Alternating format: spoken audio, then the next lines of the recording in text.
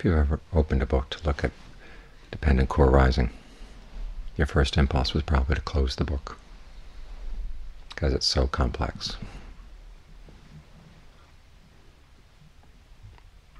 But actually there's some good basic lessons you can learn, even from just your first impressions.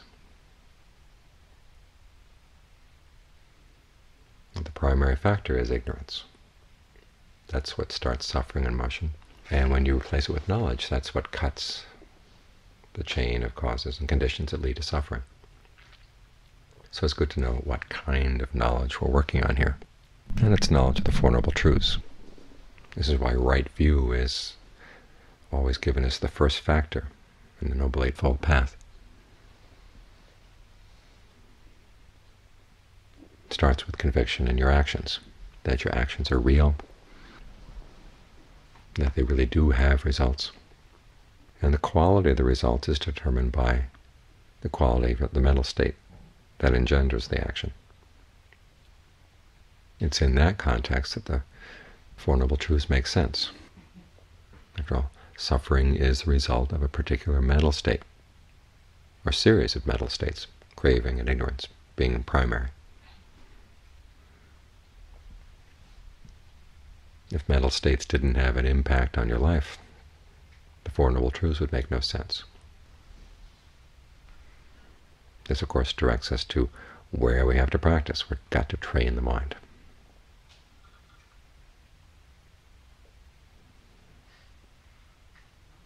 Notice, as you move into the Four Noble Truths, each of them has a duty. Each of them is a skill to be mastered. Trying to comprehend suffering so you can let go of its cause. You develop the path so you can realize the end of suffering. Those are the duties. This is why in the Buddhist teaching there's no big controversy over sudden versus gradual awakening. The kind of knowledge we're developing here is the kind of, like any skill, it's incremental. You get more and more sensitive the more you do it. And then it finally reaches a point where you really understand. The image in the text is of the continental shelf off of India. It's a gradual slope, and then there's a sudden drop-off. It's not all or nothing. The build-up is important, because the build-up is what makes you more sensitive. Only when you're really sensitive can you have those aha moments that really do go deep into the mind, open things up, change your perspective on everything. This is why the Eightfold Path is not only composed of right view, but also other factors which help to increase your ability to know, to be aware of the mind, and to help you let go of the factors that obscure the mind. That's why one of the Buddhist terms for the path is developing and letting go. You're developing clarity of mind. You're letting go of the things that obscure and defile the mind.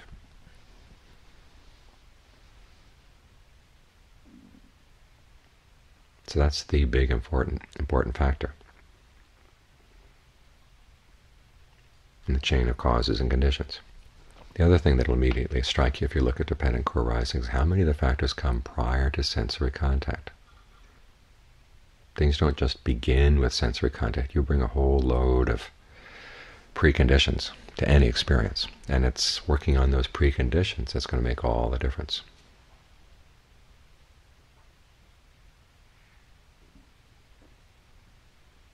For instance, building right off of ignorance, there's what they call fabrication. The way you breathe, if it's done in ignorance, can contribute to suffering.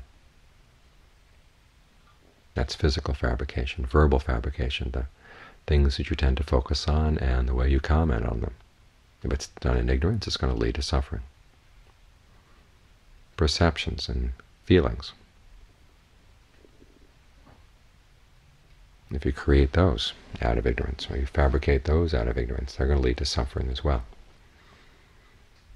This is why a large part of the practice is focused on that issue of perception, the way you label things, how they fit into the larger picture of your thoughts.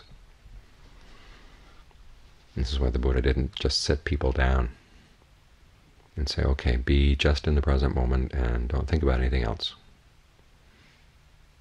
It would often lead up to an understanding of why we're in the present moment, exactly what we're trying to train in the present moment, how to look at it. This is why there's so many analogies and images in the canon. They give you a framework for understanding what you're doing. And again, so many of those images and analogies have to do with skills. There's a skillful way to perceive. There's even a skillful way to feel. Feeling comes not only from raw data coming in from the outside, but there's an element of fabrication.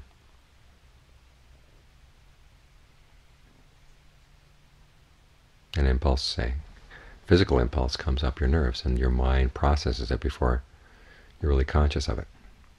So what we're trying to do as we meditate is to learn about some of these unconscious processings. And a lot of that has to do with the way you perceive things. So you can consciously train yourself to perceive things in more useful, more skillful ways. There's a series of meditations called guardian meditations. And they're very helpful for getting the mind in the right mood and the right attitude and the right understanding as you come into the present moment. Because you'll often find as you're sitting here meditating, the problem is not with the breath, it's with the baggage you're carrying with you. So you want to open up the bags and throw out all the unnecessary weight. There's an image they have in Thailand of the old woman who carries around a bundle of straw, huge bundle of straw on her back. She's bent over because she's carrying so much straw. And she says, well, someday the straw is going to come in handy. So she carries it wherever she goes. And of course, there are many other things she could be carrying, but she can't because the straw is such a huge bundle. And of course, it's pretty useless. So you want to look into your baggage and see how much straw you're carrying around, so you can lighten your load, and you can replace it with better things, things that really will be useful.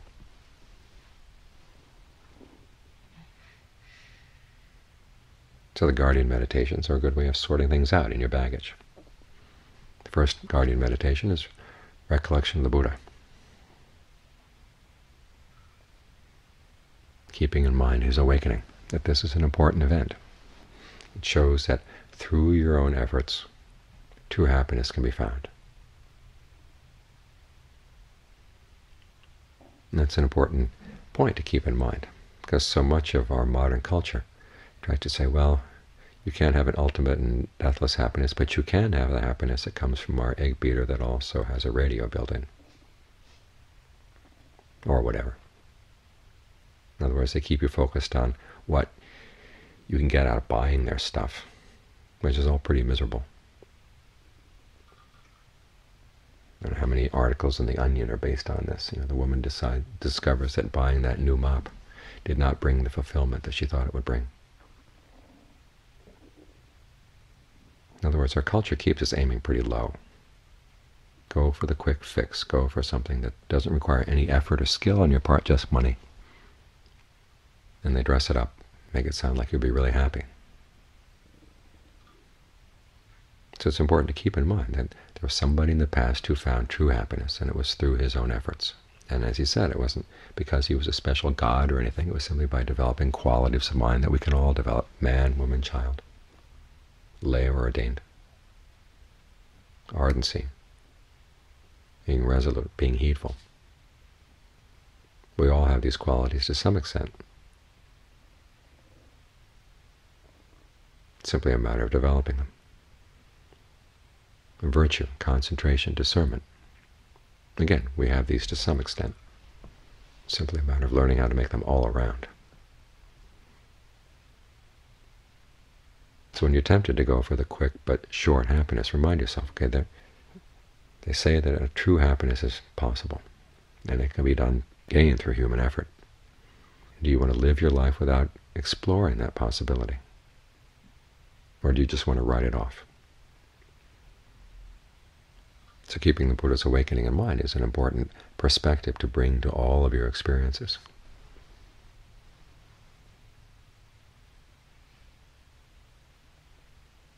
And there are many other things that you can gain by thinking about the Buddha's life.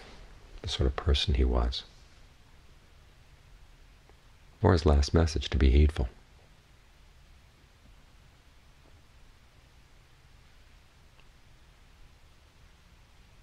It's the sort of person who had already found true happiness. He didn't need to gain anything from anyone else, but he went out and he taught for all those years, walking around northern India. Wherever there was someone who was ready to be taught, ready to benefit from his teachings, he would walk there.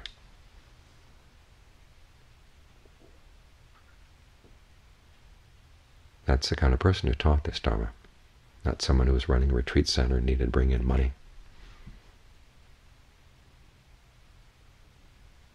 And was willing to say anything to bring in the people.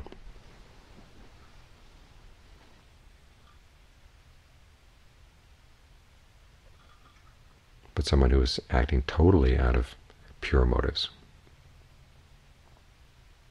pure compassion.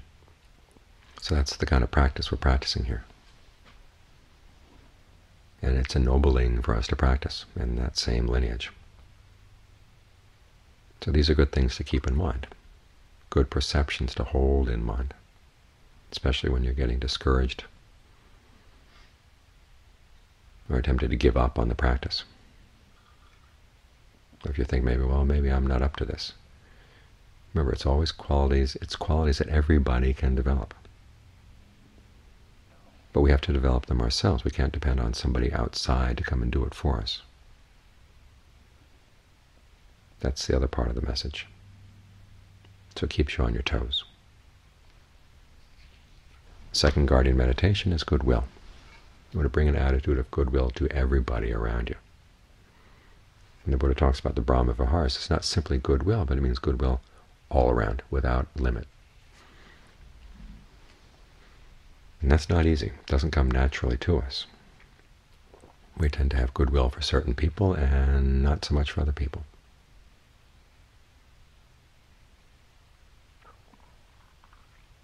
But as a result, our actions very easily turn unskillful. It's very easy to do harm for the people we don't care about, who are not on our list of people who deserve to be happy. So to protect yourself from that kind of unskillful action, you've got to learn how to make your goodwill all around. And that doesn't mean just creating a cloud machine that sends out billowing clouds in all directions to hide your lack of goodwill. When you start spreading thoughts of goodwill, first you spread it to people who are easy, and then you spread it to people who are harder. Even though you don't like them, you ask yourself, why would I not want this person to be happy? After all, when people are not happy, they do miserable things. The world would be a better place if everyone could find true happiness inside, regardless of whether you like them or not, or whether they've been good or not so far. So this is a challenge,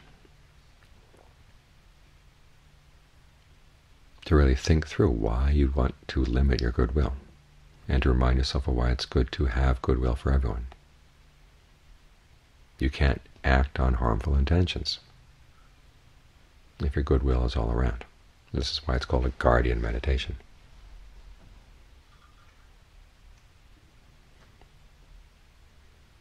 The third is the contemplation of the foulness of the body. Now, a lot of people don't like this one. This is the least popular of the Buddha's meditation topics, but it's very useful. Some people say, hey, I've already got a negative body image. Why do you want me to make it even more negative? Well, there's healthy negative body image as well as unhealthy. Unhealthy is when you see that your body is ugly, but other people have beautiful bodies. Healthy is when you see we all have the same garbage inside ourselves. And it's helpful because it's a guardian meditation, because there's so many people out there that you could feel lust for, but if you acted on it, it would really create a lot of trouble.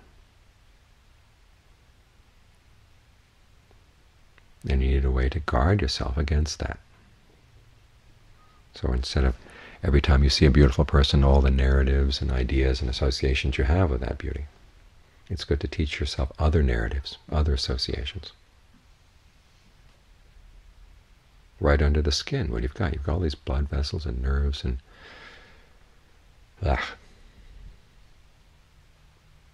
as you go deeper, it gets more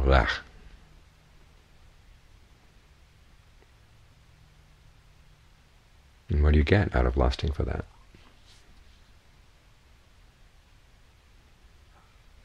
What do you gain?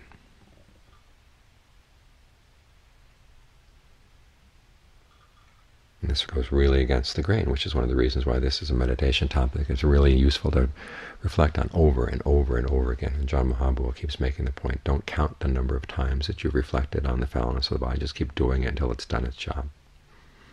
Because after all, it's our lusting after the body that we were born. And it keeps us going.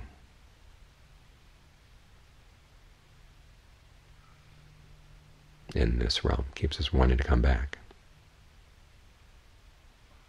And it makes us do really stupid things.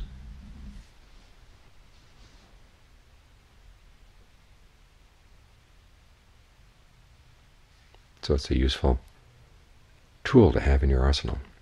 It's a useful new set of perceptions to develop. Beautiful bodies are dangerous. Beautiful bodies are not really beautiful. What you have to do is look inside a little bit, and you see all kinds of stuff that can kill the lust if you really allow yourself to see the thing as a whole, and not just in the few parts that you tend to focus on as being attractive.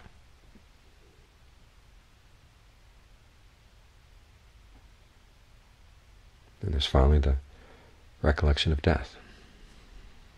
And for most people this is pretty disturbing and depressing, but it's meant to be used in the right way. In other words, remind yourself that we've got this practice that allows us to prepare for death.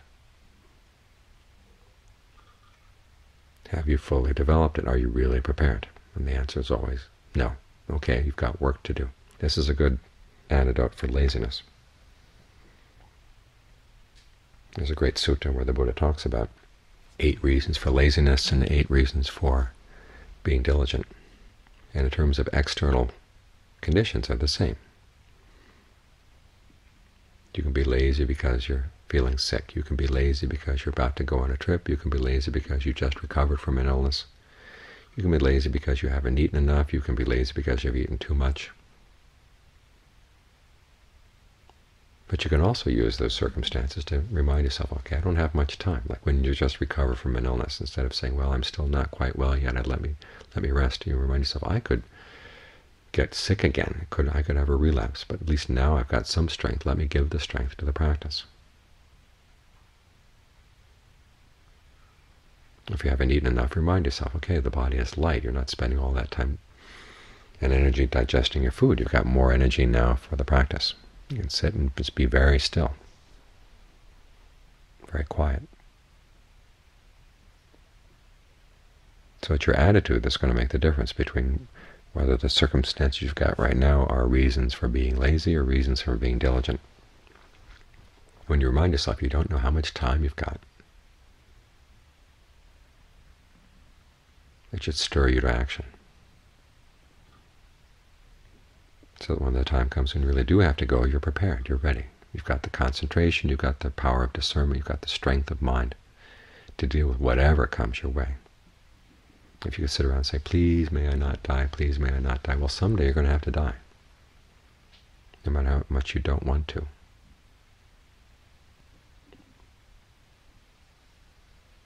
A wiser attitude may be, okay, please may I be ready when the time comes. May I have the strength to deal with any difficulty that might come my way. Then you realize that's something that's in your power, to work on those strengths. After all, we've got the example of the Buddha. This is why these two recollections, the recollection of the Buddha and the recollection of death, go well together. He shows you how you can prepare. You look at the way he died. One last trip through all the jhanas. Died without any suffering at all. It's possible for a human being. If you think that comparing yourself to the Buddha is a little bit too much of a stretch, well, think about the members of the Sangha. You read the verses of the elder monks and the elder nuns, and some of them were pretty miserable. Total losers at meditation, and yet they were able to pull themselves together.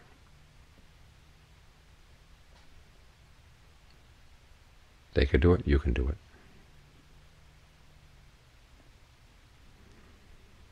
So these are guardian meditation is to bring the right factors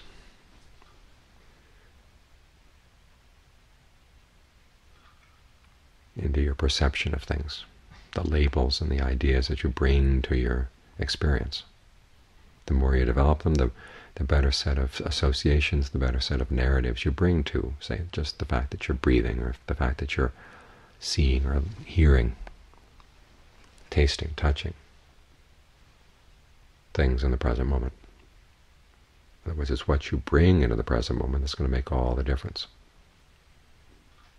This is why we train the mind. This is why we practice. So when the time comes to perform, you perform well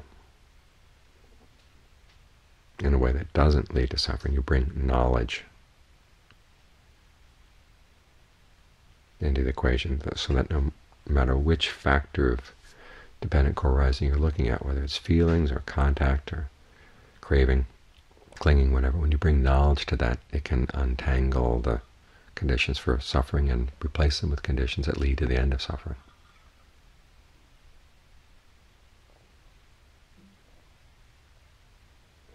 To learn how to develop these topics as well as the breath, they help put the whole practice into the right narrative, into the right perspective.